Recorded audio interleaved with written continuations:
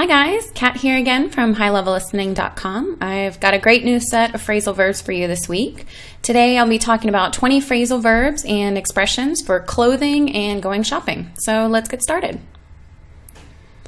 When you pick something out, whether it's at home from your own closet or when you're out shopping, you're choosing or you're selecting something.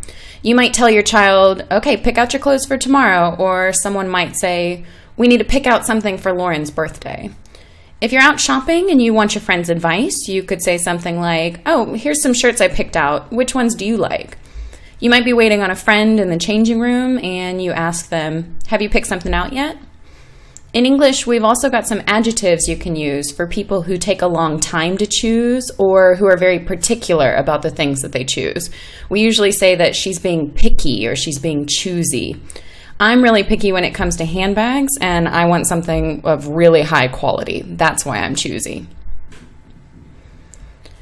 If you pick something out and you end up not liking it, you'll probably put it back, or you'll return the thing to its place.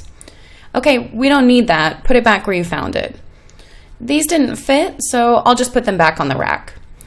The simplest difference between put it back and give it back is that you normally give something back to a person. Okay, give the pen back to the lady. Hey, give that back to me. Simply saying to give back usually means that you donate money or you do something good for your community or even a charity. So you could say something like, donations are a good way to give back. When you try something on, you're checking the size to make sure that it fits. Usually before you buy it, but sometimes people want to try stuff on at home, kind of in the privacy of their own home. I would have tried it on at the store, but the lines were so long. Try it on and see if it fits. You can try it on in the fitting rooms. Have you tried it on yet? Go try this on. Let me know if you need a different size. Putting something on is the action of picking something up and placing it on your body. Once it's on, you're wearing it. Before you put it on, you're not wearing it. So I could say, hey, go put on something warm. It's cold outside. I'll just put a little perfume on, then we can go. And then the number one thing I hear parents tell their kids, put on your shoes. It's time to go. There's another similar definition, but it's about gaining weight on your body, not just putting on clothing. So you could say, I've put on a little weight since high school. In other words, I weigh more than I used to. The opposite of putting something on is taking something off. This doesn't fit me at all. I'm taking it off right now.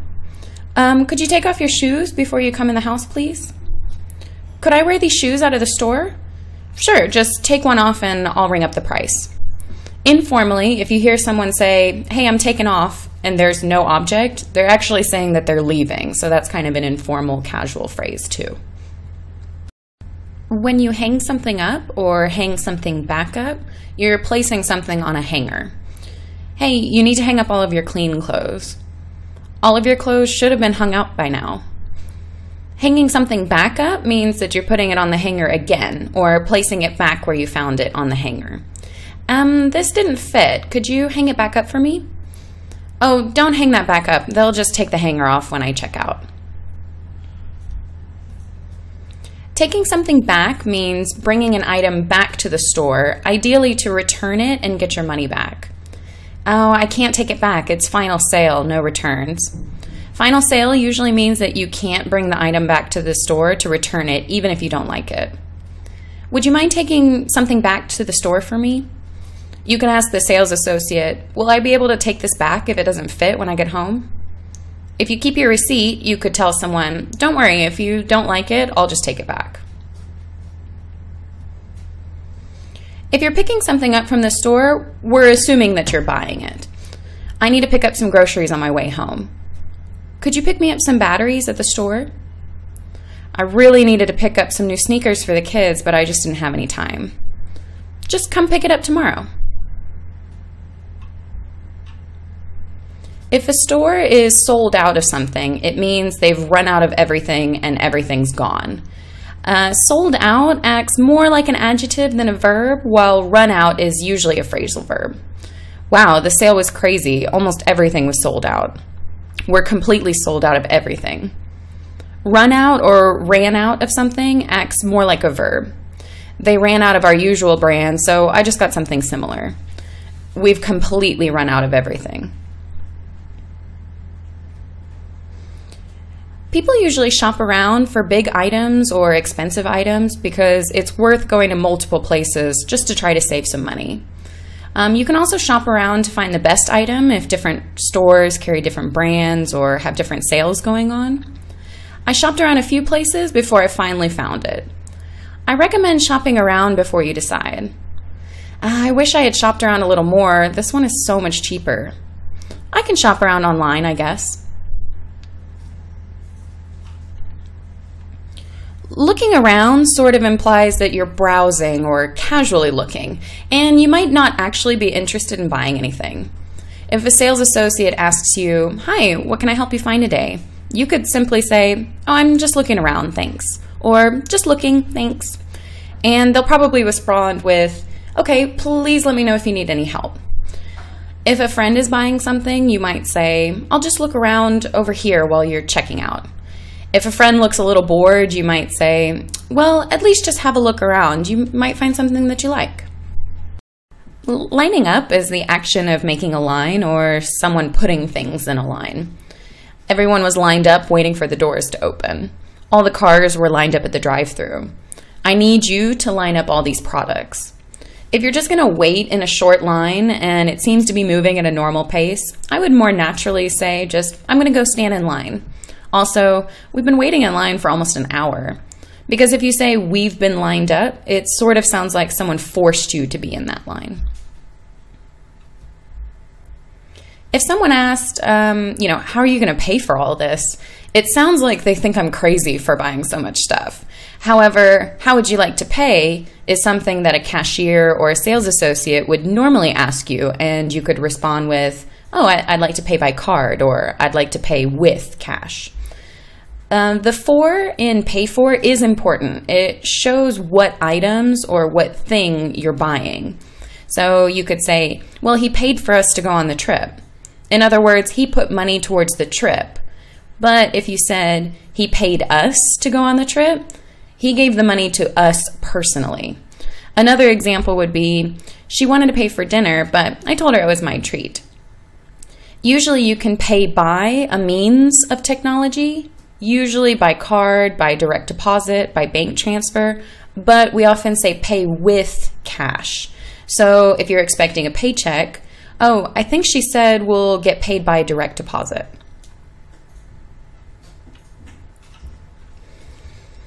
If you just throw something on, you're quickly putting something on, and you don't make much of an effort. "Oh, I just threw something on that was easy." Sometimes people look really nice, but then they act like it wasn't planned. "Oh, this? I just threw it on. I barely even looked at it."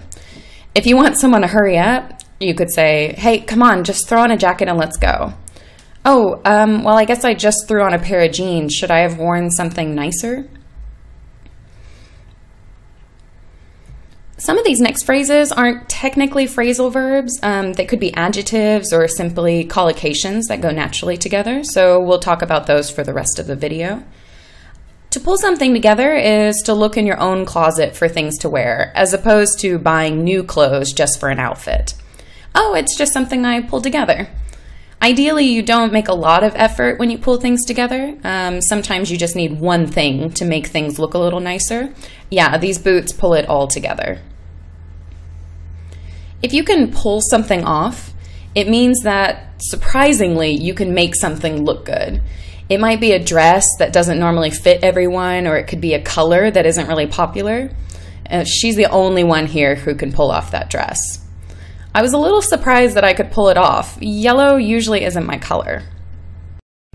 Someone who is put together means that they always looked well dressed, and they look like they put effort into how they dress and how they look. She always looks so put together, and I barely have time to get my kids dressed in the morning. You can also put things together to make an outfit, similar to pull it together. "Oh, it's just something I put together from what I had in my closet." Retail therapy is a bit of a joke. It's kind of when you feel bad, you can go shopping and spend money to make you feel better. Oh, a little retail therapy will make you feel better. A must-have is a thing, usually an accessory, a piece of clothing, or even technology that you should have or that companies tell you you should have. It's a must-have this season. This month's must-have section includes the newest collections from top designers. Another way of saying you really want something is that you've got to have it. I've got to have it for my outfit. In other words, I really want it for my outfit. If you blow your budget, it means that you've spent way more money than you planned on. I can't believe I blew my budget on this trip. Oh well, at least I had fun. Fork out is pretty informal, and it's kind of a negative way of saying that you spent a lot of money on something. I don't want to fork out $50 for that. Or, I can't believe she forked out hundreds of dollars for that. It's pretty informal and negative, but it has a time and a place for sure. We usually max out credit cards because they usually have a spending limit. So if you say, I maxed out my credit card on these new shoes, I would assume that you spent a ton of money on them. All right, guys, that's all I have for you today. Make sure you visit highlevellistening.com for more advanced English. We've got tons of listening clips to listen to and improve your naturally spoken English with vocabulary, expressions, IELTS practice, and more to help you learn better English for the real world. Any questions, please visit the comments section below and say hi. I'll see you next time.